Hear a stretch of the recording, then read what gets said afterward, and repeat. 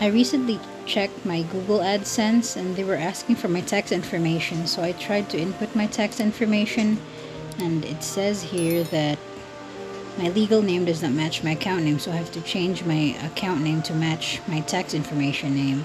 So I'm going to be showing you here how I do that. It's another way. If you don't want to change your name, you could also submit some documents, and these are the accepted documents: driver's license, passport, tax certificate, other government ID, and reasonable written explanation. So I'll be showing you here how to change my name and my address. First, go back to your Google Adsense home, and then click payments.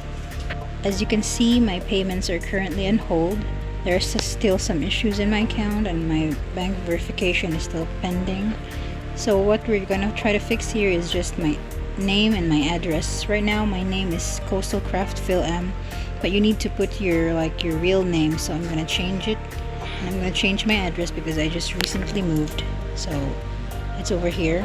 Just input your name and then your address, the city, the state, and then your phone number. Next part is changing the payment username. I used my channel name Coastal Craft Phil M, but I need to use my legal name, the one that you're going to be using when you submit the tax, so I'm going to change that.